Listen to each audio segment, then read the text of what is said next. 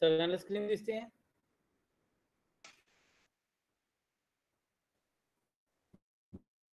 Screen दिसते का सगळ्यांना? हो सर.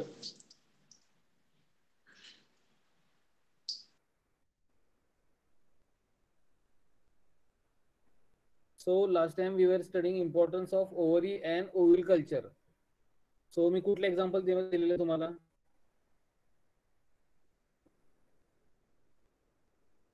ऍप्लिकेशन साठी कुठल्या फ्रूटचं एक्झाम्पल दिलेलं लास्ट लेक्चर मध्ये? Which fruit example I have given you?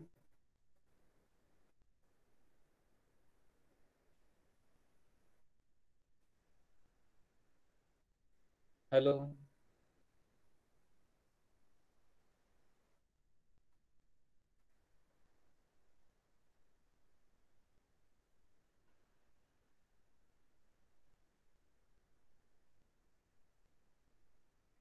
कुठल्या फ्रूटचं एक्झाम्पल दिलेलं मी?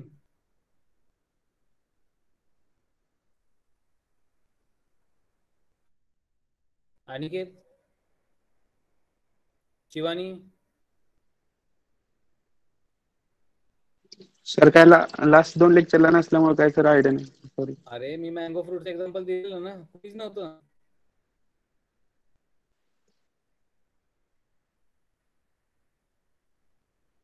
लेक्चर मध्ये आन्सर द्यायचे, नुसतं शांत बसायचं नाही रे.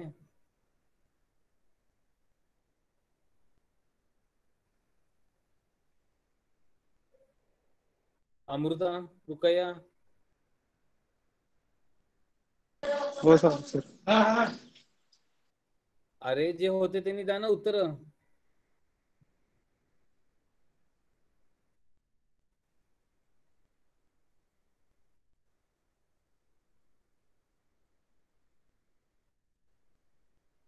हॅलो,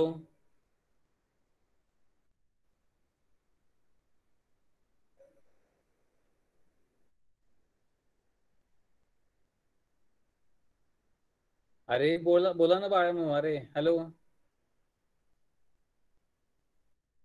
हाँ सर. Hello sir. बोलायचं नाही का कुणाला?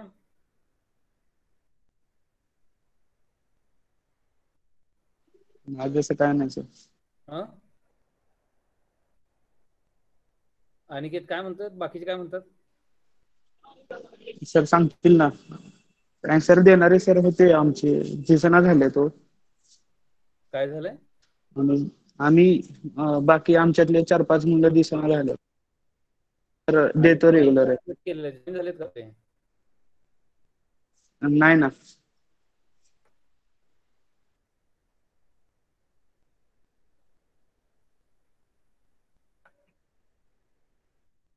आवाज सगळ्यांना येतो का ऐकू? हो सर, क्लिअर येतोय.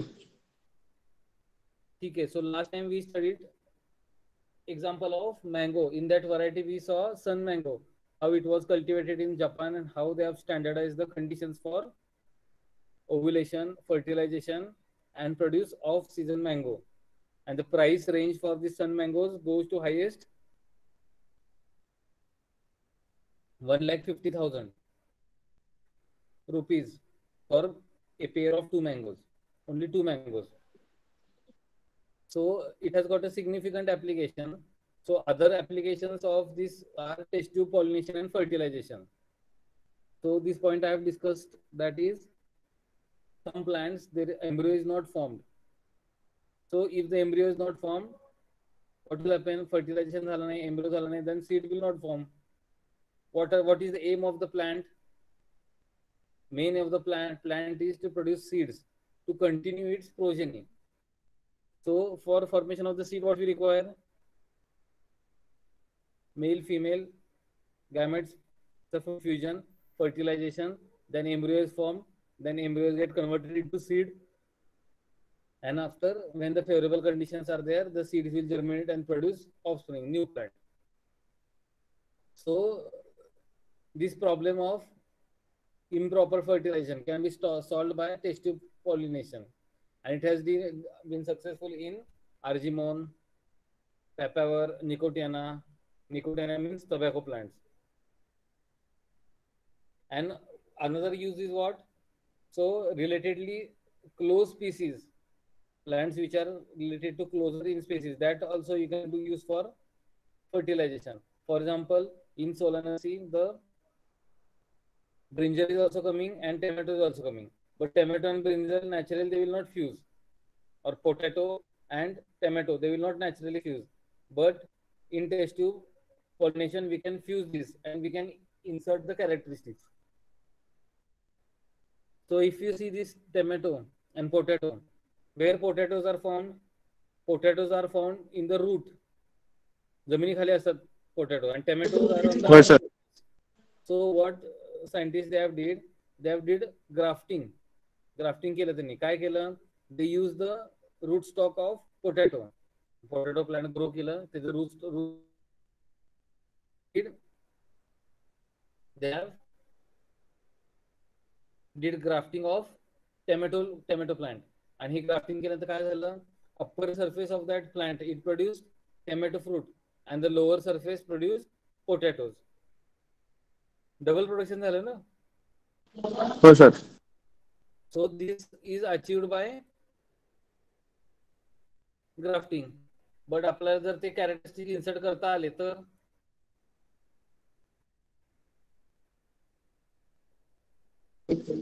हॅलो हॅलो सर, काय म्हणलं लास्ट प्लॅन? आवाज कट झाला sir.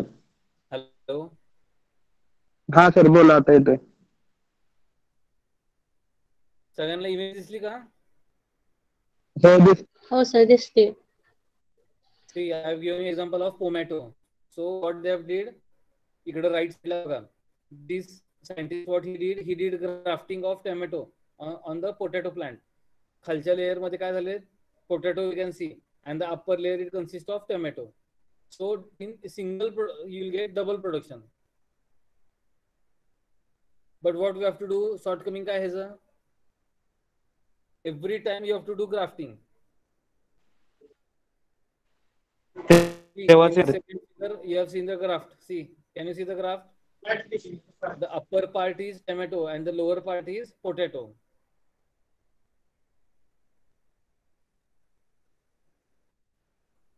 See how you can see this in the ground. हे दिसलं ग्राफ्ट झाल्यानंतर टोमॅटो कसे फ्रुट्स आले आणि खाली पोटॅटो कसे लागलेले आहेत. If you consider 1 acre of area and if you are planting tomato, how much plants you will require? 10,000. And potato you will require around say 20,000. So doing this grafting of 10,000 plants is very hard. So if it is possible, what you can do? If you can insert the characteristics of potato formation and tomato formation in a single, so what you can do by this fusion? So scientists have not yet achieved, but it can be achieved because naturally we can do by using grafting method.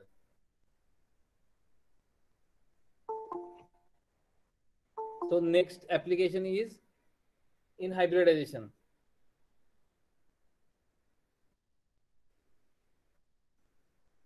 So last time also I've told you, in hybridization, production of haploid is very important. आणि hybridization मध्ये काय होतं? For example, you are taking characteristics of seedless grapes. Grapes आपण सगळ्यांना खातो, but what we require in the fruits? Seedless lemons, seedless grapes. We require the clumping or edible part. आपल्याला seeds नको तिथे. मग असं जर आपण केलं, एकदा आपल्याला तिथे सीड्स मिळाले, so further if you want to develop variety from the same variety, होणारच नाही hybridization. Why? Because it is not naturally possible to fertilize these pollen grains and ovule to produce seeds. नुसतं आपल्याला काय मिळतो? Biomass मिळतो. In watermelons you don't want seed more quantity. In if you see brinjal मध्ये पण काय पाहिजे आपल्याला? Seeds कमी पाहिजेत. In whatever vegetables are there, we require less seed. Maximum vegetables मध्ये. Tomato मध्ये आपल्याला seedless tomato पाहिजे. Then if you consider fruits, banana seedless. Then mango also you can get seedless. Apple also you want seedless apple varieties. Because what happens? We are interested in pulp of that fruit or vegetable. Strawberry मध्ये पण seeds असतात outer साइडला, but आपल्याला seeds कुठं पाहिजे? Pulses मध्ये. Pulses, serials examples R serials, rice, wheat, जवार. इथं आपल्याला सीड पाहिजेत.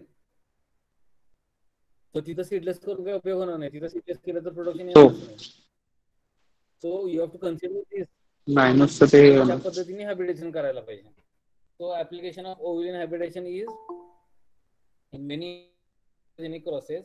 F1 hybrid embryos frequently become abortive in developing seeds. मग त्यासाठी काय करू शकतो आपण, हे इन विट्रो फर्टिलायझेशन करू शकतो आणि त्या पद्धतीने we can produce new varieties, new flower varieties, vegetable, fruits, अशा पद्धतीने. Now in cotton they have did new world and old world cotton variety. आता cotton where it is grown major area, can anyone tell?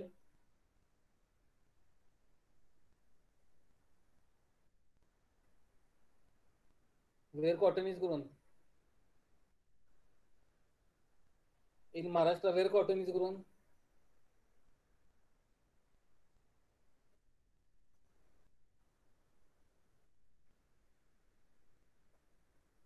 In Vidarbha region, there is a cotton growing soil. आपल्याकडे जे आहे की नाही, plateau region and black soil, it is very favorable for cotton. From cotton, we do what do we do? We remove the threads. Sorry, we harvest the cotton and we produce threads, and from that we can produce clothes. So cotton is a natural source. Remaining are polyester or rayon. All these are chemical sources of producing threads. But naturally, if you are using cotton, then there is it is less harmful to our body if it is from natural source like silkworm or cotton, and they are very highly priced items. For example, they are producing from silkworm. So this cotton, it is produced in bulk area in India. India is second or I think so third largest producer. First is China. Then remaining are Bangladesh, Pakistan. In Egypt also cotton is grown. The Nile River, which is flowing from Africa, African continent, it is the largest south river, Africa. Nile River. So in the around this river bank, lot of cotton is cultivated. So now what happened due to organic food and organic things, everyone are turning to, they are giving preference to cotton. So cotton मध्ये काय old varieties आणि new variety आहेत. काय काय variety मध्ये cotton मध्ये काय होतं, आपण जे बोंड म्हणतो ते मोठ्या प्रमाणात येतं, पण ती जर डिसीज ससेप्टेबल, मग त्यांचं ब्रीडिंग करायचं असेल, सीड होत नसेल, तर old and new world varieties कॉटनचं breeding करून त्यांनी नवीन व्हरायटीज डेव्हलप केलेल्या आहेत, which are producing maximum fibre आणि minimum seed. After removing the seeds, cotton मध्ये जे after remove the fibres, cotton मध्ये जे सीड्स राहिले असतात त्या सीड्स पासून दे remove the oil and what ever the oil cake is there, आपण पेंड म्हणतो, that can be used as a animal feed additive. And oil is also mixed, it is an impurity, it is mixed in palm oil, sunflower oil, काही प्रमाणामध्ये असतं. It is not healthy to consume, but it is mixed as an adulterant. So the application of oil culture is in cotton also.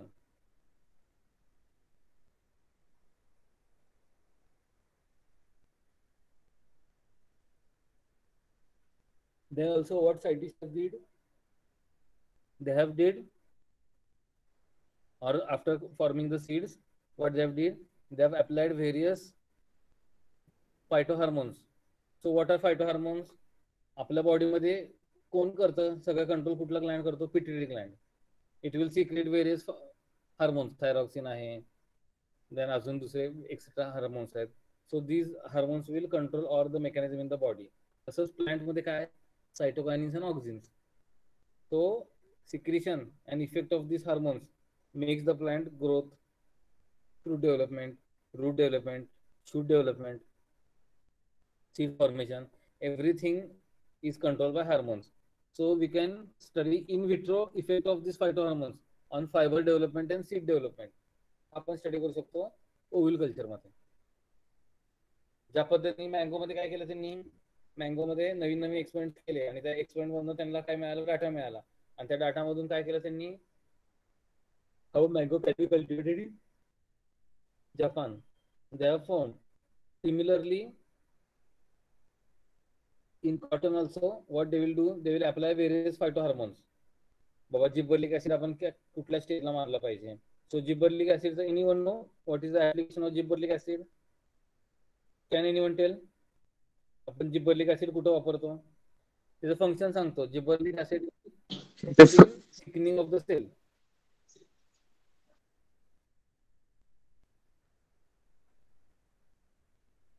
Sale elongation मध्ये जिबर्लिक acid use केलं जातं. कुठं वापरतो?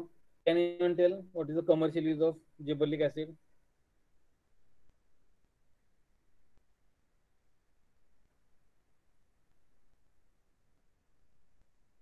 सांगू शकता का?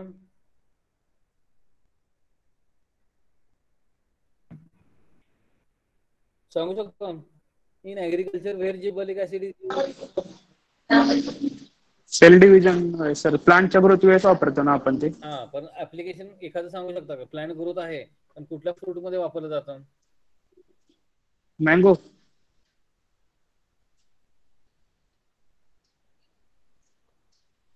आलो सर.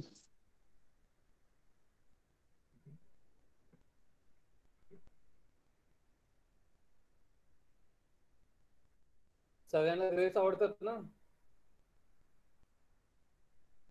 हो हो सर, हो it is use in grapes. Why it is use? हो. आपण त्याला म्हणतो डिपिंग म्हणतो. Dipping means what they do, they take a culture, sorry liquid water, and this gibberellic acid, it is not soluble in water. So what they will do, they will use alcohol or NaOH and त्याच्यामध्ये gibberellic acid चं solution करते. And this solution is dilated to required concentration 4-5 ppm and they will take it a container and the container मध्ये काय करतील, they will go to the every grape vine and they will dip the small grapes gibberellic acid मध्ये. त्यामुळे काय होणार? Sale elongation. त्यामुळे जे berry आहे आपली ग्रेप्सची, which will form how much gram, for example say 3 grams, the weight of that berry will increase to 4-5 grams. दुप्पट तिप्पट वाढणार. So they do this dipping 2 to 3 times. जिबर्लिक acid, मी एखादा तुम्हाला ऍप्लिकेशन ऑफ जिबर्लिक ऍसिड वरती आणि production कसं केलं जातं त्यावरती एखादा लेक्चर परत घेईन मी तुम्हाला. तो the price of the gibberellic acid is around 30 to 40-50,000 rupees per kg and it is required in very less quantity, parts per million, ppm. Can anyone tell 1 ppm solution कसं तयार PM करायचं? मध्ये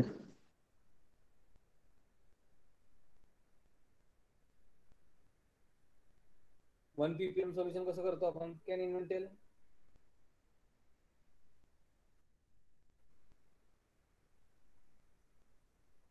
How much mg in 1 liter water? बर 1 gram म्हणजे किती? 0.001 ना. एक gram म्हणजे किती mg आहे? Can anyone tell? 1 gram signifies to how much mg?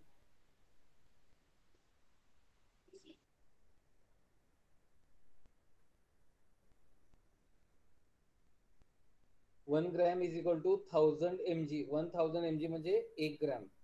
So if you take 1 mg म्हणजे 0.001 ग्रॅम एवढं आपण घेतलं एका लिटर मध्ये, that equals to 1 ppm, parts per million. तर एवढ्या कमी क्वांटिटी मध्ये लागतं ते.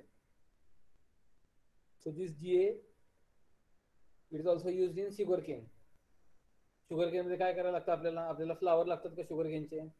का फ्रुट्स लागतात? What we require?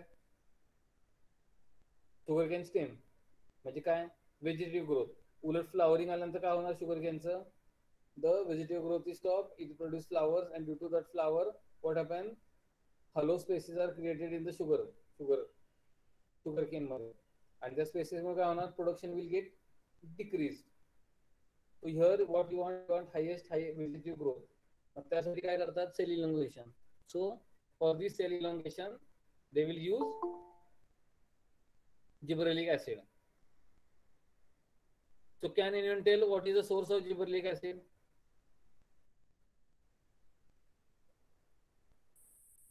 Where it is performed, what it is produced?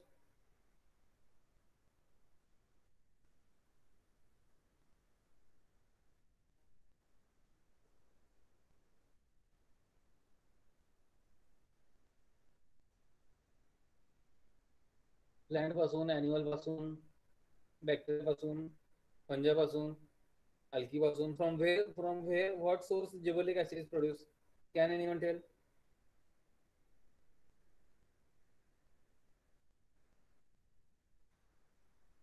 fungi. सांगा.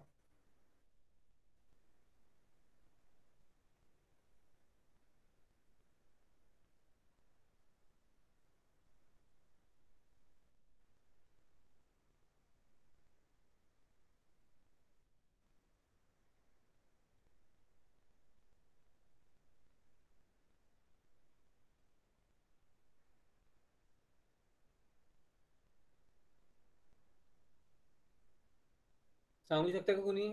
येस और no? Give me answers quickly. माहित असेल तर हो म्हणायचं, नसेल तर मी एक्सप्लेन करतो. नाही सर. नाही सर, सांगा तुम्ही. Produced from a fungi called as Gibberella fucurosa. So I'll cover you this in one PPT because it has got a lot of significance, because it was an accidental discovery. काय झालं? In Japan, what happens? This Gibberella fucurosa, it grows on the rice. Japan मध्ये, where is Japan? It is present in the eastern side of Asia, land of rising sun म्हणतो आपण. So it is island nation and their staple food is rice. तिथे मोठ्या प्रमाणात seaweed वगैरे पण, they will harvest seafood and seaweed, but on land they will grow rice. And in this rice fields, what they observed, in some plants where this Gibberella fucurosa was growing, what happens? The length of that plant was increasing. मोठ्या प्रमाणात त्याची length वाढत होती. आणि fungus काय करायचं? It would attack that spike of that rice, जिथं राईसचे grains तयार होतात, and it would cause disease in this rice plant and take the nutrients from that rice. So पण त्याचं इफ साईड इफेक्ट काय व्हायचं की ते सेल इलॉंगेशन मोठ्या प्रमाणात व्हायचं, because it was naturally secreting जिबरलिक acid. मग ह्यांनी काय केलं? ते स्पेसिफिकली आयसोलेटेड दिस पेस्ट. मग पहिल्यांदा त्यांना काय आलं? दिस is not a bacteria, this is a fungus. Then they cultivated it in pure culture. ते फंगस कल्टिवेट केल्यानंतर त्यांनी काय केलं? त्याचं जे सोल्युशन आहे ते स्प्रे केलं राईसवरती. मग राईसवरती स्प्रे केल्यानंतर काय झालं? ग्रोथ राईस प्लांटची खूप वाढली. काय सापडलं त्यांना? ग्रोथ वाढली. मग त्यांनी काय केलं? आणि डिसीज पण आला. मग त्यांनी काय केलं? दे फिल्टर द मीडियम. म्हणजे काय केलं? फंगस कल्टिवेट केलं लिक्विड कल्चर मध्ये. Then they harvested the fungus separately and they what we called filter sterilize the supernatant, and the supernatant dilution केला आणि स्प्रे केला. So they got similar result, increase rice growth, but here the disease was not produced. मग त्यांनी काय केलं? whatever the filtrate is there ते घेतलं त्यांनी आणि त्याचं काय केलं? chromatography केली. So during chromatography what they found? During chromatography they found that it contained a chemical called gibberellic acid or gibberellins. त्याचे वेगवेगळे डेरिव्हेटिव्हज आहेत आणि these are responsible for what we call hormonal changes or growth in the cell wall. आणि त्यावेळेस जिबरलिक ऍसिडचा शोध लागला. Then what they did, they isolated this Gibberella fucurosa. त्यानंतर they did mutation studies, strain improvement, आणि commercially it is produced from this fungi. Also it is produced artificially by chemical synthesis. आणि ह्याचं सगळ्यात मोठं ऍप्लिकेशन आहे grapes मध्ये. Anything what you want to cell mass increase करायचा, मग they will use on vegetables, coriander, मेथी, पालक, other vegetables like tomato, because initial stage मध्ये तुम्हाला व्हेजिटेबल ग्रोथ जास्त पाहिजे. Then in sugar cane, hence it has got a wider application. For grapes, they will, farmers everywhere they spend thousands or lakhs of rupees. त्याचं turnover घेतलं जातं. All it is made from China. It is made from China, low cost, and it is exported. So there are a lot of research going on solid state fermentation or fermentation, production of the gibberellic acid. For around 40 years, this research is gone carried on. जेव्हा पहिल्यांदा discovery झाली तेव्हापासून. Then production of haploid callus. Now ovule contains synergid cells, egg cell, हे सगळं असतं oval मध्ये. So inside these all are haploid cells. मग उचिमिया जे आहेत त्यांनी काय केलं 1971 मध्ये, ही cultured अनफर्टिलायझर्स oval of Solanum मेलोग्निया and obtain various callus formation on the medium supplemented with IA and carnitine. Now IA, indole acetic acid, and carnitine, they are also phytohormones. After fertilisation काय होतं, double fertilisation पण होतं आणि egg आणि pollen tube मध्ये जे nucleus आहे तो पण फ्यूज होतो.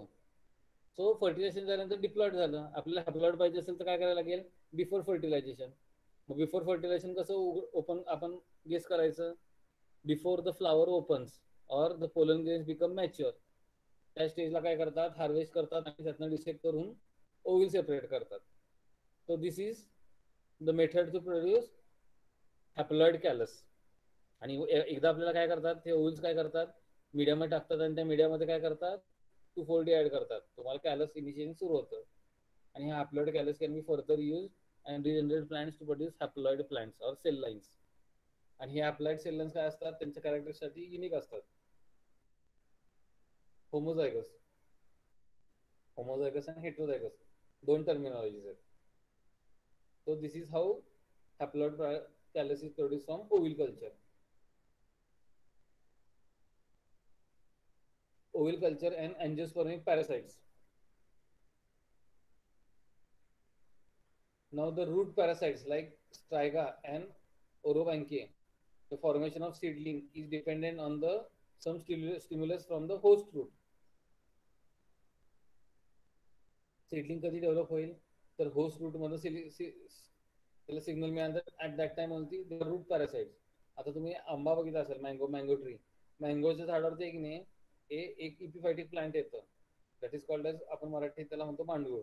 सो व्हॉट इट डज, त्याला रूट वगैरे एवढी सिस्टम डेव्हलप नसते, ते it attach itself to the mango stem and it will start producing itself. ते सॉइल मध्ये येणार नाही, strictly it will grow on that plant only and it will obtain nutrients from the stem of that mango. आणि कालांतर काय करणार, these plants they will colonize whole mango tree and afterwards the mango will get died.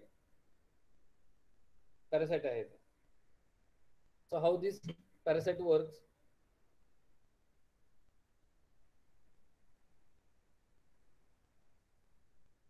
it will get stimulus from the root आणि मग काय करणार, बाबा दिस is our proper host आणि मग आपण इथं अटॅचमेंट व्हायला पाहिजे.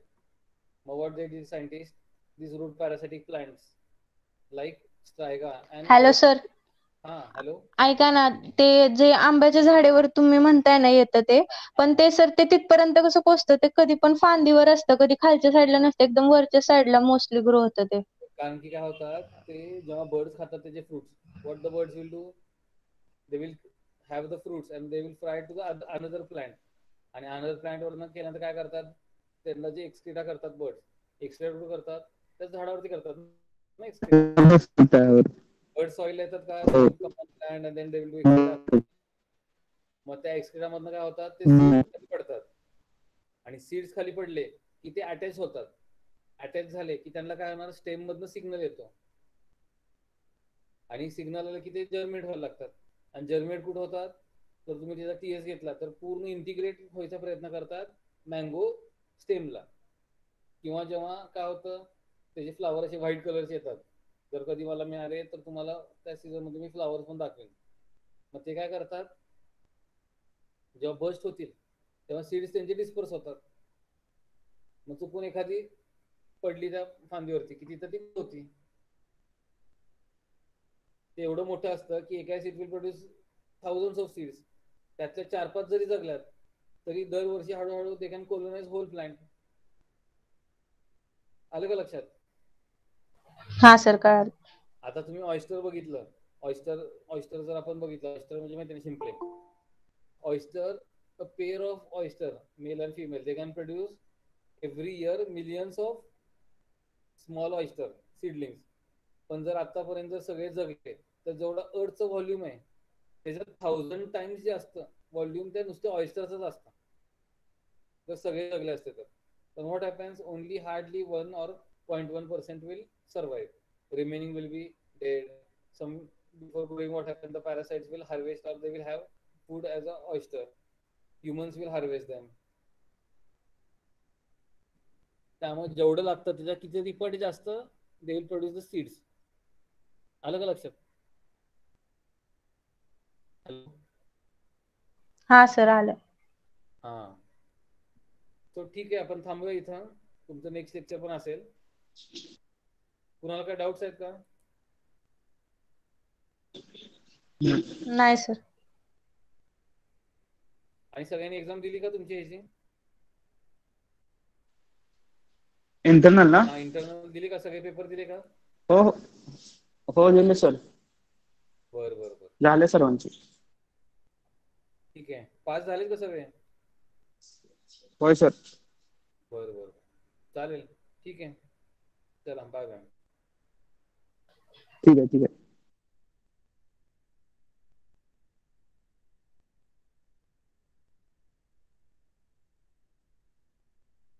नेक्स्ट लेक्चर कोणाचं आहे?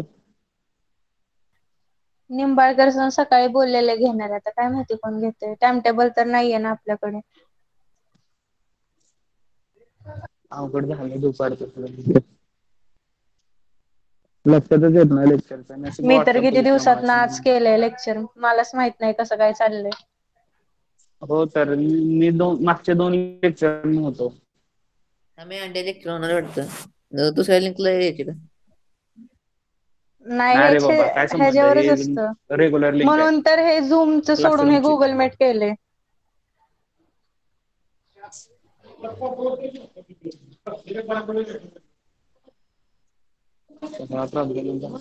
मित्र हॉस्पिटलमध्ये सकाळच्या ना काय नाही.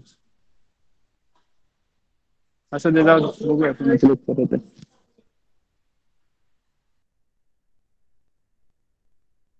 बाकी कोण आलं नाही का आपल्यातलं? नाही.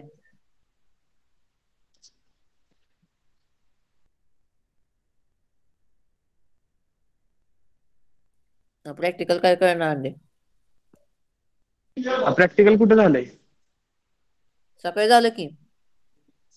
बाबा ते प्रॅक्टिकल नाही, इंट्रोडक्शन होतं फक्त. काय 10 अंड्याचं मिनिटं प्रॅक्टिकल 20 मिनिटं घेतलेत निंबाळकर सरांनी. डीएनए आयसोलेशन कसं करायचं ते काहीच कळालं नाही, सगळं खरखरत होता आवाज. हो, आणि युट्यूब सरांचं लेक्चर आलं, बोलतो सरांशी. अरे सकाळी ते लिंक जॉईन करत होतो, 1-10 मिनिटांनं मला कळलं. पण ते काय होतंय, सरांची विंडो दुसरी असते ना, त्यामुळे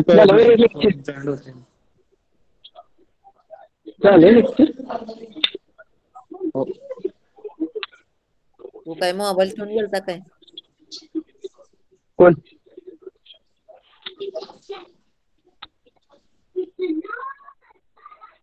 हर्षा मग प्रॅक्टिकल लिहायची कशी रे बाळा?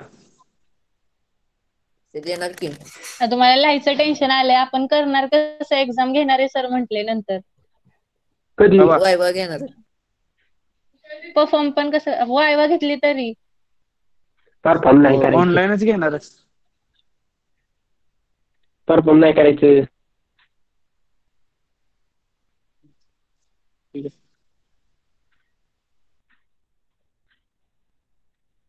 बघू काहीतरी मार्ग निघतील, बघू.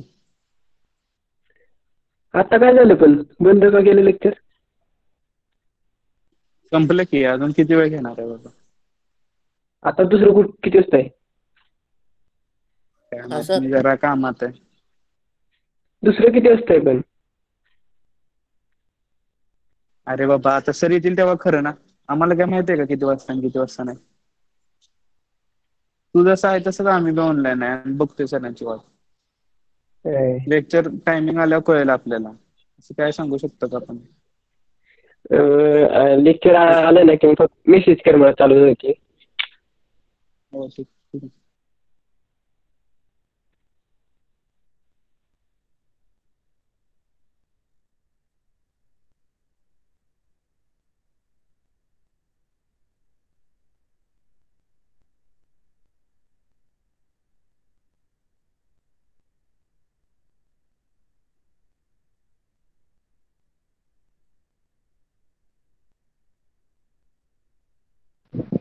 येस, आवाज येते? हो सर. कुंभार सर आहे का तुम्ही सर? हा हॅलो. हा येस लेक्चर चालू आहे का? निंबाळकर सरांनी बोलावलं 2:45 ओके ठीक आहे. हा 3:30 ला लेक्चर आहे ना तुमचं? तुमचं 3:30 आहे ना? हा हॅलो. 3:30 ला आहे माझं लेक्चर. त्यांचं लेक्चर आता घेतोय मी त्यांचं. होय म्हणजे हे करून कंटिन्यू करणार का तुम्ही ते 3:30 ना? Yes yes yes. हा ओके. सरांची वाट बघत होतो. तुमचा आवाज ऐकून. ठीक आहे ओके करूया ओके. स्टार्ट.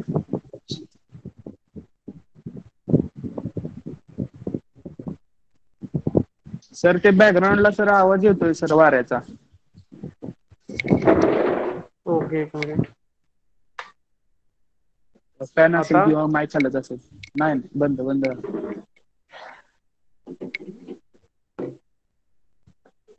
ओके ठीक आहे. जस्ट मिनिट चालू करूया आपण लेक्चर.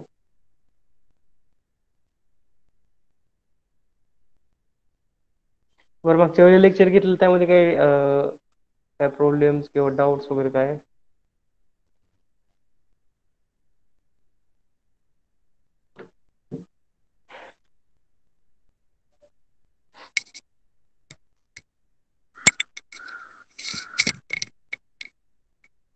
आवाज येत आहे का सर्वांना?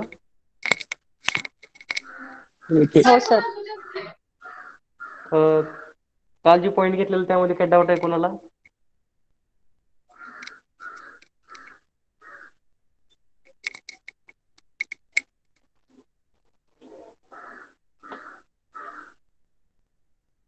येस और नो?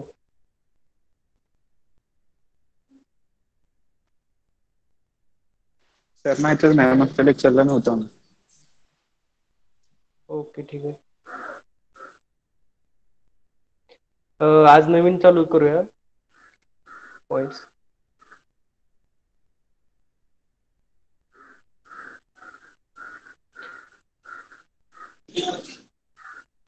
टेट्राडा एनालिसिस. हम्म. याबद्दल काय माहिती आहे तुम्हाला टेट्राडा एनालिसिस बद्दल? हो सर. ओके ह्यामध्ये आपल्याला इंट्रोडक्शन्स घ्यायचे थोडेफार.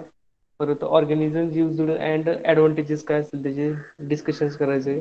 परत एनालिसिस ऑफ टेट्राड्स याच्याबद्दल पण डिस्कशन करायचे. त्याचे प्रॉब्लेम्स काय असतील याबद्दल डिस्कशन करायचे.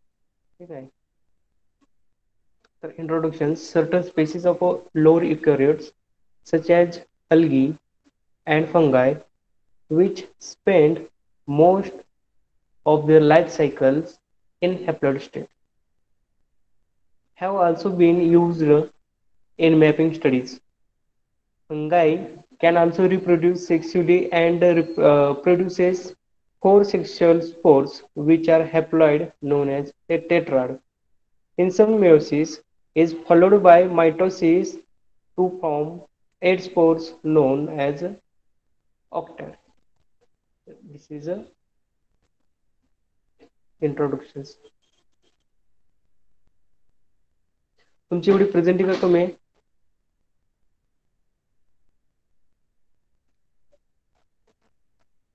कुठं मॅसेज मध्ये?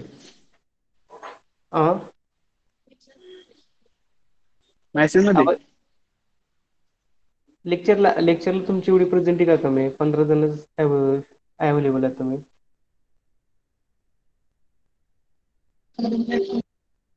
आहे का क्यूला आहे का बघा बरं कोण? नो.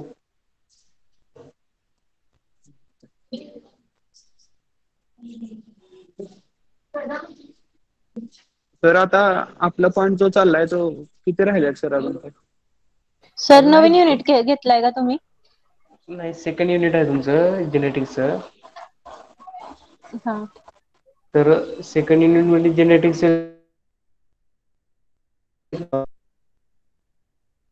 म्हटलं सर जरा व्हॉइस लिकेज प्रूफ ब्रेक झालाय होतोय तुमचा. क्रॉसिंग ओव्हर झालेला आहे कन्सेप्ट.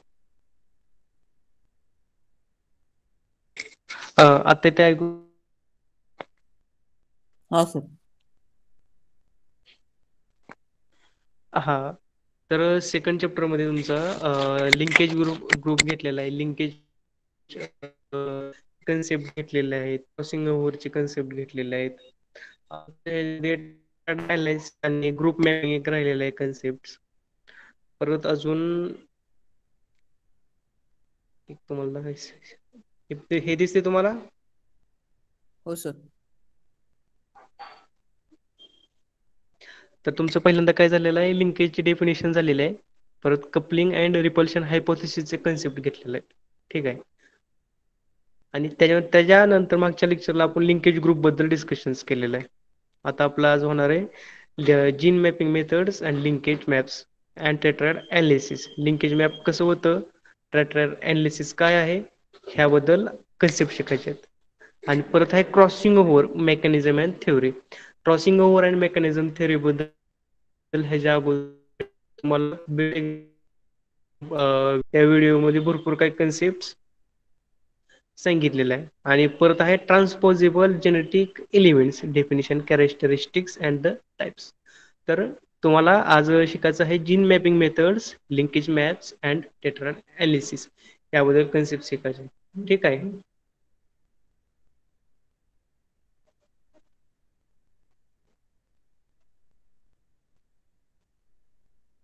आवाज येते ना क्लिअर सर्वांना ऐकू? हो.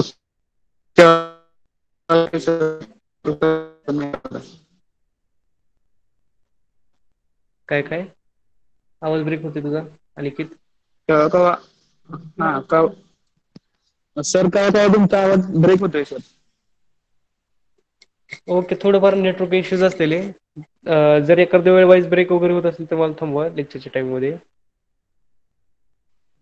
ठीक जास्तच आहे. ब्रेक होईल तेव्हा सांगतो सर. हा येस, ठीक आता येतंय. आहे sir. Okay okay. A certain species of lower eukaryotes such as algae and fungi which spend most of their life cycle in haploid state have also been used in a mapping studies. तर मग हे ह्याच्याबद्दल आपलं काय algae आणि fungi बद्दल study करायचं आहे. ठीक आहे. तर कशामुळे have also bin used in a mapping studies. Fungi can also reproduce sexually and produce 4 sexual spores which are haploid known as tetrad. In some meiosis is followed by mitosis to form 8 spores known as octa. तर ह्याच्या अगोदर तुम्हाला discussion मध्ये सांगितलं होते की sale cycle तुम्हाला खूप इम्पॉर्टंट आहे. ज्यावेळी तुम्हाला मायटोसिस आणि मिओसिस ह्याबद्दल सर्व कन्सेप्ट समजतील, त्यानंतर तुम्हाला हा जेनेटिक्स इझिली डोळ झाकून समजून जाईल. ओके.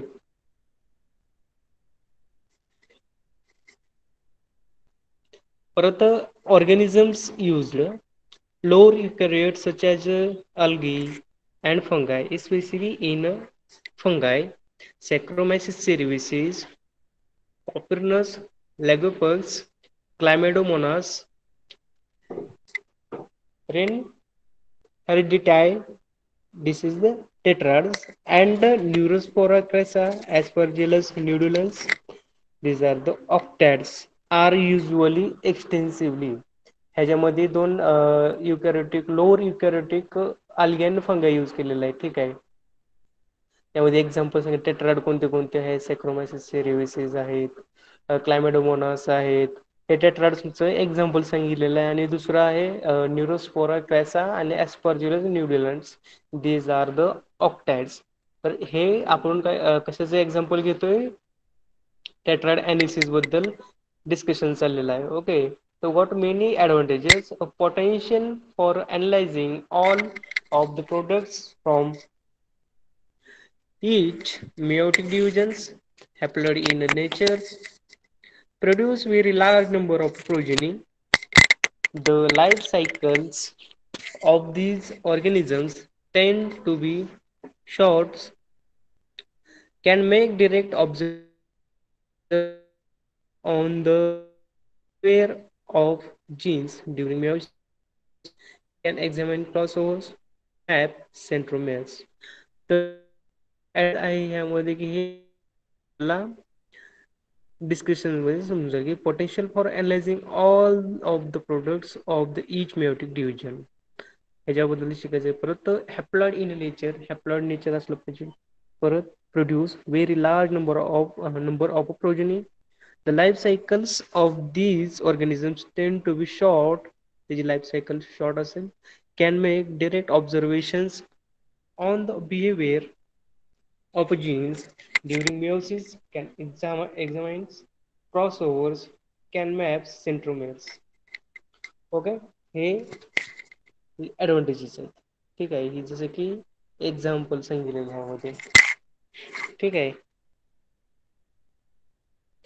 जसं की हे मिओसिस वन डिव्हिजन आहे. ठीक आहे, मिओसिस वन मध्ये काय आहे की सेंट्रोमेअर क्रोमोझोम आहे, मध्ये क्रोमोझोम ए आणि क्रोमोझोम बी आहे. त्याचं डुप्लिकेशन झालं. डुप्लिकेशन झालं, काय झालं, कॅपिटल ए आहे त्याचं कॅपिटल ए त्याबरोबरच डुप्लिकेशन झालं. परत त्यानंतर स्मॉल ए आहे आणि स्मॉल ए आहे, पण त्याबरोबरच काय झालं, रेप्लिकेशन झालं. सॉरी, डुप्लिकेशन झालं. डुप्लिकेशन झाल्यानंतर हे कशामध्ये चाललेलं आहे, तुमच्या मिओसिस वन मध्ये चाललेलं आहे. मिओसिस वन मधून कशामध्ये गेलेलं आहे, तर मिओसिस वन मध्ये डुप्लिकेशन झाल्यानंतर पुढची प्रोसेस काय होईल, त्यामध्ये सेग्रिगेशन्स of chromosomes in meiosis one, segregation होईल. सेग्रिगेशन झाल्यानंतर काय होईल, मग स्मॉल ए झालं एक क्रोमोझोमचं. ठीक आहे, आणि दुसरं कॅपिटल ए. मग त्यामध्ये मग मिओसिस सेकंड मध्ये काय होणार, मिओसिस सेकंड मध्ये स्पोर फॉर्मेशन्स होणार, जसं की सेग्रिगेशन्स of chromosomes in meiosis to. मग हे जे सेग्रिगेशन होईल, सेग्रिगेशन झाल्यानंतर काय होईल, स्पोर फॉर्मेशन्स होईल. स्पोर फॉर्मेशन झाल्यानंतर मग काय होतं, ऍसेटस हे जे स्पोर्स आहेत हे वेगळे वेगळे ह्याच्यामध्ये अनलाइज झाले, फोर मध्ये डिवायडेशन झाले. ठीक आहे, हे चार जे आहेत, स्मॉल ए स्मॉल कॅपिटल हे मिओसिस सेकंड मध्ये काय झालं, डिव्हिजन झालं. मग हे formation of N एसकेसेस containing all of the four products of a single meiosis. Each product of a meiosis forms a reproductive cells called ascospores. These cells are held together in ascus. Segregations of chromosomes pair is shown. हे आपल्याला ह्यामध्ये discussion, हे example दिलेलं आहे. ठीक आहे, तर meiosis one मध्ये काय होतं, मिओसिस टू मध्ये काय होतं, ह्यामध्ये सांगितलेलं आहे. हे त्यामुळे तुम्हाला म्हणलं होतं की पहिल्यांदा स्टार्टिंगला की तुम्हाला सेल डिव्हिजन किंवा सेल सायकल जर चांगली समजलं, तुम्हाला ही जेनेटिक्स वगैरे हे इझिली समजून जातील कन्सेप्ट. आवाज वगैरे ब्रेक होत नाही? नाही सर, येतोय. ओके,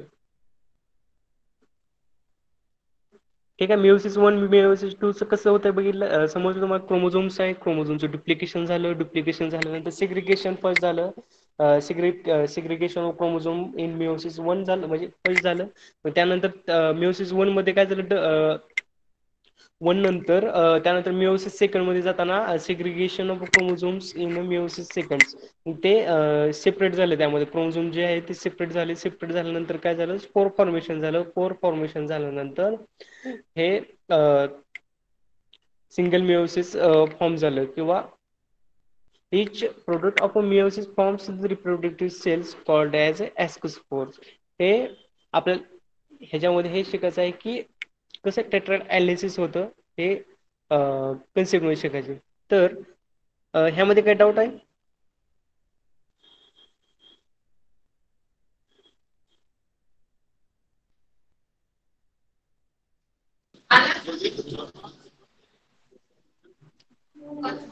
येस, काय डाऊट आहे?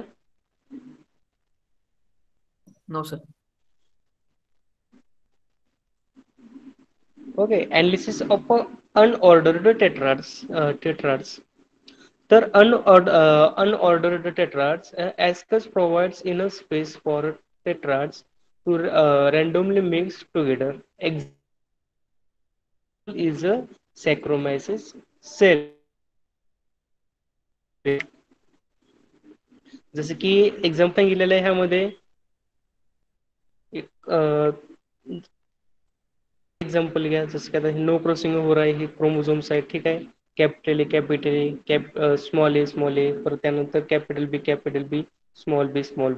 मग ह्याचं काय झालं, हे मिओसिस 1 मधनं जाऊन सेग्रिगेशन फर्स्ट होऊन परत सेग्रिगेशन 2 होऊन कशामध्ये गेलं, मिओसिस सेकंड मध्ये गेलं. मिओसिस सेकंड मध्ये गेल्यावर काय झालं, हे एक्झाम्पल आहे, जसं की हे जे दिलेलं आहे ह्या ऍस्कस आणि ऍस्कस, हे आतमधले जे गोल आहेत त्याला काय म्हणतो आपण, ऍस्कस स्पोर म्हणतो, आणि त्याच्यावरचं जे होल टोटल काय म्हणतो, ऍस्कस म्हणतो. हे काय आहे, पॅरेंटल डायटाइप टेट्राड आहे. ओके. आणि परत सेम खालची प्रोसिजर आहे अशी, जसं की वरती घेतलेलं, वरची लाईन जी घेतलेली आहे तुमची कॅपिटल ए आणि कॅपिटल बी ची लाईन घेतलेली आहे, आणि ह्यानंतर नेक्स्ट त्या खालचं घेतलेलं आहे स्मॉल ए स्मॉल बी. वर त्यानंतर सेम एक्सचेंज केलं, ठीक आहे, तर कॅपिटल ए आणि स्मॉल बी, ठीक आहे, हे चेंजेस झाले इथं. मग ह्याला काय म्हणतो, नॉन पॅरेंटल डायटाइप टेट्रॅड्स. हे कशामध्ये झालेलं आहे, एक्झाम्पल्स घेतलेलं आहे की मिओसिस सेकंड मध्ये झालेलं आहे, ठीक आहे. तसंच crossing over between one jeans and it's सेंट्रोमेअर्स. मग त्याचे एक्झाम्पल्स पण सांगितलेले आहे ह्यामध्ये. समजा आता हे जे आहे, हे जे फर्स्ट आहे क्रोमोझोम्स, त्यामध्ये कॅपिटल ए आणि स्मॉल बी स्मॉल बी. ह्यामध्ये फर्स्ट ह्याच्यामध्ये काय झालं, तर क्रॉसिंग ओव्हर झालं, ठीक आहे. आणि सेम ह्याच्यामध्ये खालच्या साईडला जे आहे स्मॉल बी आणि कॅपिटल बी त्यामध्ये काय झालं, क्रॉसिंग ओव्हर झालं. क्रॉसिंग ओव्हर झालं काय झालं, हे टेट्राड ॲनालिसिस झालं. हे टेट्राड ॲनालिसिस मध्ये हे गोल, हे जे राऊंड मध्ये दिसतंय तुमचे, ह्याला काय म्हणतो आपण, टेट्राड टाईप टेट्राड म्हणतो आपण. आणि ह्यामध्ये जर capital A B, small A capital B capital A, small B small A small बी, हे वेगळ्या प्रकारचे प्रेझेंट झाले यामध्ये. ओके, हे टेट्राड ॲनालिसिस झालं. तर ही जी प्रोसिजर आहे की ह्यामध्ये जसं की capital A small A small B, these R the parental डायटाइप और पीडी, त्याला आपण काय म्हणतो, पॅरेंटल डायटाइप और पीडी म्हणतो. अँड कॅपिटल ए स्मॉल बी और small A small A capital B, these are non parental डायटाइप और एन पी डी. और थर्ड टाइप्स आहे कॅपिटल ए कॅपिटल बी और कॅपिटल ए स्मॉल ए कैपिटल बी और small B. these are the tetra type और capital T. हे आपल्याला शिकायचं आहे. हे जे राऊंड मध्ये जे आहे हे टेट्राड ॲनालिसिस झालेलं आहे. आपल्याला एवढं शिकायचं आहे हे कशामध्ये होतं, meiosis first meiosis second and tetrad analysis. तुम्ही एवढंच जर शिकला तर तुम्हाला हा कन्सेप्ट ऑटोमॅटिकली समजून जाईल व्यवस्थित. ओके, काही डाऊट आहे ह्यामध्ये? आवाज वगैरे ते क्लिअर आहे का? नाही सर, इन शॉर्ट सांगा की सर परत. कोणतं? हे आत्ताच सांगा जरा, नेटवर्क मुळे मला ऐकू येत नव्हतं. ओके, ठीक आहे. तुम्हाला ह्याबद्दलचा एक व्हिडिओ दाखवतो, तुमच्या लक्षात येईल.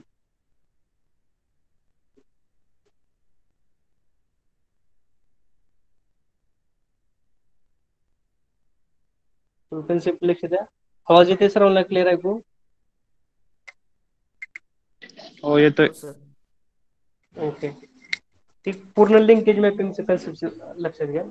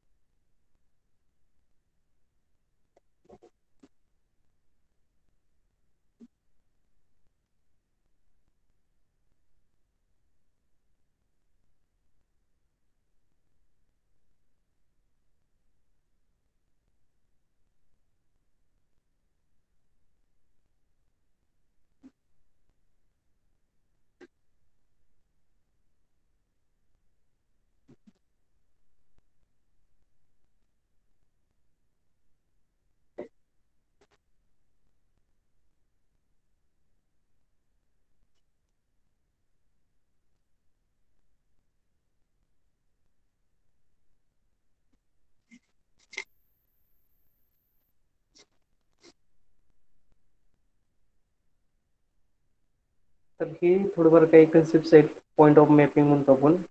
त्याबद्दल एक आपण नेक्स्ट टाइम ह्याच्यामध्ये डिस्कशन करू.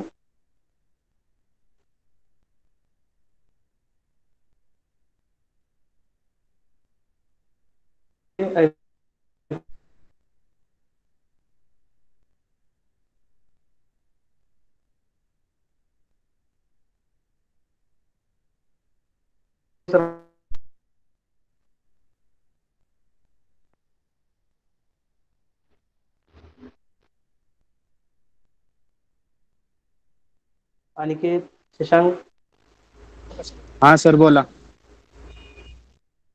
आवाज येत ऐकू? हो सर. ओके, ठीक आहे. तर ज्या वेळेला क्रॉसिंग ओव्हर होत नाही, ओके अनिकेत लक्ष दे थोडं. ज्यावेळी हा क्रॉसिंग ओव्हर होत नाही, नो क्रॉसिंग, आणि ह्यामध्ये दोन्हीतलं कंपॅरिझन बघ. हे दोन आहेत, crossing over between one of the jeans and the सेंट्रोमेर्स, and त्या साईडला लेफ्ट साईडला बघ, राईट साईडला बघ. तर ह्यामध्ये तुला सांगतो अजून एकदा, ह्यामध्ये काय आहे, जसं की क्रोमोझोम्स आहेत. ओके, वरची लाईन काय केलेलं त्यांनी, कॅपिटलचे घेतलेले क्रोमोझोम्स, कॅपिटल ए कॅपिटल बी दोन, आणि त्याच ऑपोजिट काय केलेलं आहे, स्मॉल ए स्मॉल बी. तर ही फर्स्ट मध्ये काय होणार, फर्स्ट ह्याच्यामध्ये कॅपिटल ए आणि त्यानंतर स्मॉल ए स्मॉल. म्हणजे पहिल्यांदा काय होणार याचं, व्यवस्थित फर्स्ट मध्ये गेलं, सेग्रिगेशन फर्स्ट होणार, सेग्रिगेशन फर्स्ट झाल्यानंतर तुमची प्रोसेस काय असणार, सेग्रिगेशन सेकंड होणार, सेग्रिगेशन सेकंड झाल्यानंतर काय होणार, मग तुमचं स्पोर फॉर्मेशन होणार. स्पोर फॉर्मेशन झाले, जसं तिथे दिलेलं आहे की ॲस्कोस्पोर आणि ॲस्कस, हे स्पोर फॉर्मेशन झालेत ह्यामध्ये. ठीक आहे. तर ज्या वेळेला यामध्ये जातात त्यावेळेला ह्यामध्ये काय झालेलं आहे, क्रॉसिंग ओव्हर नाही झालेलं. ठीक आहे. तर ह्याच्या अपोजिट साईडला फर्स्ट मध्ये बघा तुम्ही, ह्या इथं फर्स्ट ह्याच्यामध्ये कॅपिटल ए कॅपिटल स्मॉल बी, ह्यामध्ये काय झालेलं आहे, क्रॉसिंग ओव्हर झालेलं आहे. ते नो क्रॉसिंग ओव्हर आणि बिग क्रॉसिंग ओव्हर मध्ये दोन्ही कंपॅरिझन बघा, ह्यामध्ये क्रॉसिंग ओव्हर झालेला आहे आणि त्यामध्ये झालेला आहे क्रॉसिंग ओव्हर सेकंड मध्ये. तर ज्यावेळेस क्रॉसिंग ओव्हर होतं parental dye type tetras, capital A capital B and त्याच ऑपोजिट काय स्मॉल ए स्मॉल बी. होल पूर्ण काय म्हणतो आपण टोटल ह्याला सेलला ऍस्पेस म्हणतो आणि त्याच्या आतमध्ये जे फाउंड आहे स्पोर टाईप ऍस्पेस त्याला काय म्हणतो आपण ऍस्पेस स्पोर म्हणतो. त्यानंतर same opposite non parental type. Non parental type म्हणल्यावर कसं होणार, एक काय असणार, एक कॅपिटल असणार आणि स्मॉल असणार, जसं की कॅपिटल ए आणि small B, small A and capital बी. त्याला काय म्हणतो आपण नॉन पॅरेंटल म्हणतो. आणि जे सेम जे आहे पॅरेंटल डाय टाईप टेट्राड्स म्हणतो. तर ऑपोजिट साईडला एक चेक करायचं की crossing over between the one of the jeans and it's सेंट्रोमेअर्स. यामध्ये क्रॉसिंग ओव्हर झालेलं आहे. Crossing over music first music second and tetrad analysis. Tetrad मध्ये काय होणार की small A small capital B and capital A capital बी और small. ह्यामध्ये एक लक्षात घ्या की क्रॉसिंग ओव्हर झालं सेम टाईप मध्ये कुठले स्पोर फॉर्मेशन होणार नाही. ओके, तर जे ऑपोजिट साईडला एक लक्षात घ्या, जसं की नॉन क्रॉसिंग ओव्हर आणि क्रॉसिंग ओव्हर दोन डिफरन्स आहे की जे सेम पॅरेंटल आहेत ते पलीकडे दिसणार आहे, वेगळ्या वेगळ्या टाईपचे स्पोर फॉर्मेशन होणार, त्याला काय म्हणतो आपण टेट्राड ॲनालिसिस म्हणतो. ओके, त्यामध्ये काय डाऊट आणखी? नाही सर. नाही. ओके, स्पोर फॉर्मेशन होते. स्पोर फॉर्मेशन झालेलं आहे. मग ह्यामध्ये जसं पॅरेंटल डाय टाईप सांगितलेलं आहे, त्याला आपण काय म्हणतो पी म्हणतो, कॅपिटल ए. हे वेगवेगळे टेट्रा टाईप म्हणजे काय म्हणतो टेट्रा टाईप वेगळे प्रकारचे. ओके, कॅपिटल ए कॅपिटल बी, परत दुसरं होणार कॅपिटल ए स्मॉल बी किंवा स्मॉल ए कॅपिटल बी किंवा स्मॉल ए स्मॉल बी. म्हणजे वेगळे टाईपचे टेट्रा टाईप ऑफ और कॅपिटल टी एक्झाम्पल्स आहे यामध्ये. यामध्ये काय डाऊट आहे? नाही सर. ओके, परत आहे नो क्रॉसिंग ओव्हर मध्ये कसं होतं एक लक्षात घ्या पॅरेंटल डाय टाईप्स. परत आहे सेकंड हे बघा तुम्ही हे काय दिसतंय मला, जसं की सर व्हॉइस ब्रेक होतो सर. वाईज दिसतंय का? एक मिनिट. होतोय सर, ब्रेक होतोय थोडा. ओके ओके एक मिनिट. आता ते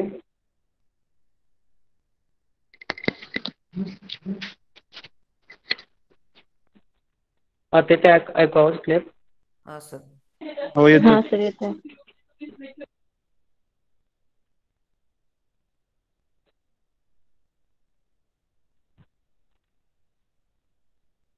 क्रॉसिंग ओव्हर बघा, क्रॉसिंग ओव्हर मध्ये सांगितलं कॅपिटल ए ची लाईन वेगळी आहे आणि स्मॉल ए आणि स्मॉल बी ची वेगळी लाईन आहे.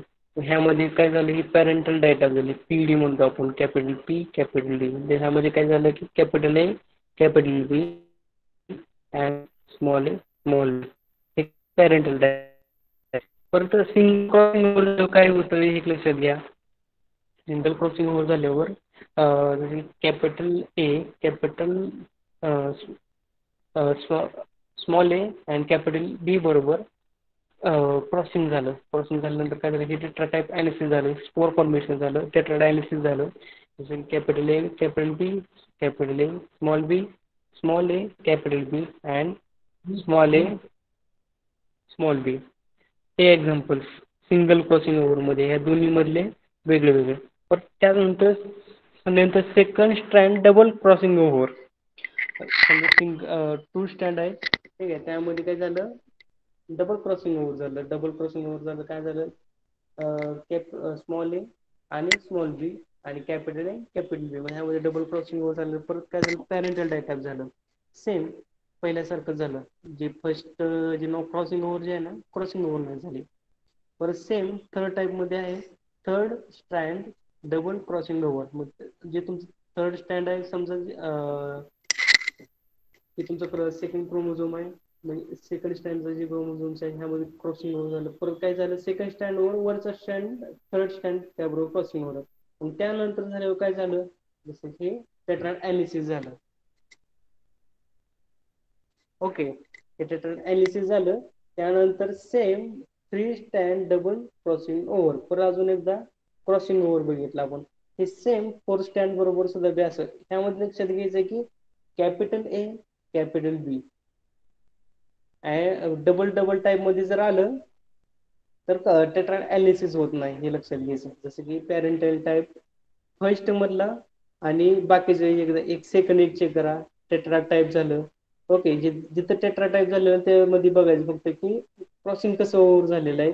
आणि जे काही पॅरेंटल टाईप आहे आणि नॉन पॅरेंटल टाईप आहे, हे एक एक्झाम्पल घ्यायचं लक्षामध्ये.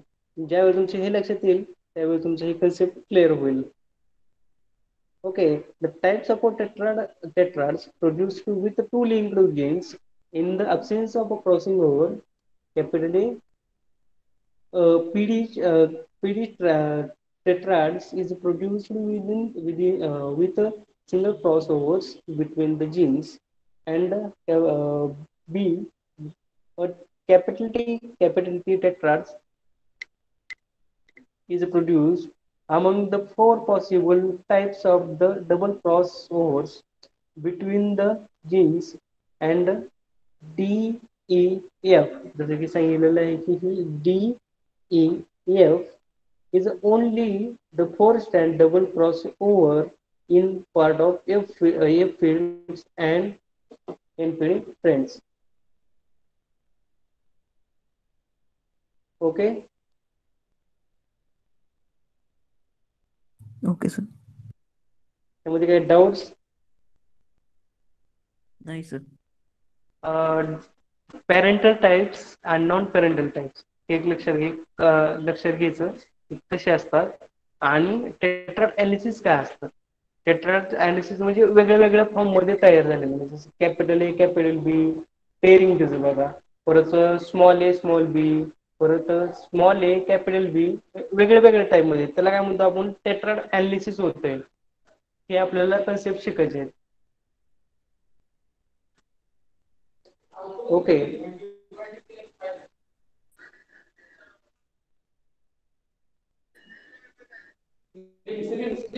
काय काय प्रॉब्लेम, काय प्रॉब्लेम्स आहे यामध्ये? नाही सर. नाही सर. ओके, ठीक आहे. आज इथपर्यंत शिकूया, कारण की ओव्हरलोड होईल, तुम्हाला काय लक्षात न जायचं नाही. तर पहिल्यांदा तुम्ही काय करा, मायटोसिस मिओसिस आणि मिओसिस फर्स्ट डिव्हिजन कसे होते, सेग्रिगेशन कसे होतात, उद्याच्याला लेक्चरला येताना सेल सायकल चांगली शिका. सेल सायकल शिका, सेल डिव्हिजन शिका, मायटोसिस मिओसिस शिका, चेक पॉईंट शिका. ज्यावेळी तुमचं सेल सायकल चांगला कन्सेप्ट क्लिअर होतील, त्यानंतर हा लिंकेज तुमचं लिंकिंग होऊन जाईल जेनेटिक्स बरोबर. जेनेटिक्स सर्व कन्सेप्ट समजून जातील. हा सर, चालेल, वाचून येतो आम्ही. हो, काय डाऊट असले तर विचारा. No study no doubts. बरोबर आहे.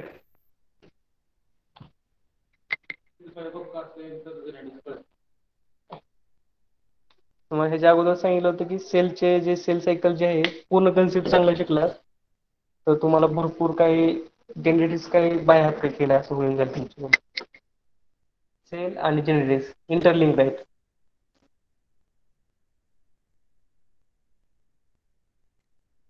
ठीक आहे, आपण नेक्स्ट लेक्चर मध्ये मायटोसिस मेयोसिस बद्दल पण थोडं डिस्कशन करूया. आणि तुम्हाला मायटोसिस मेयोसिस जर नाही समजलं तर पुढचं काही समजणार नाही.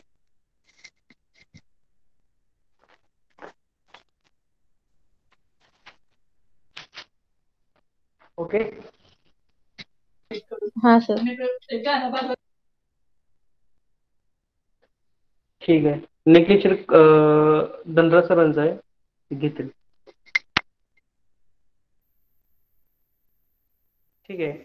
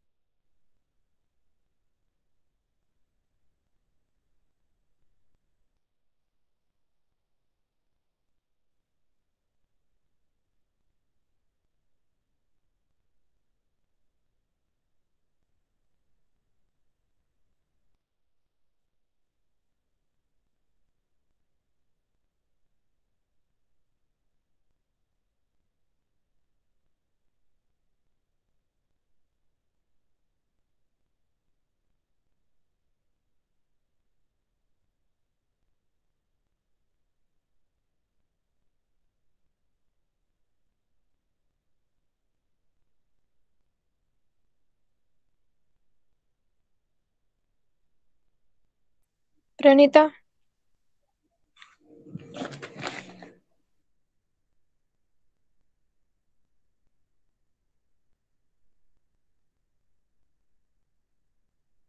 हॅलो. किती वेळ थांबणार आहे?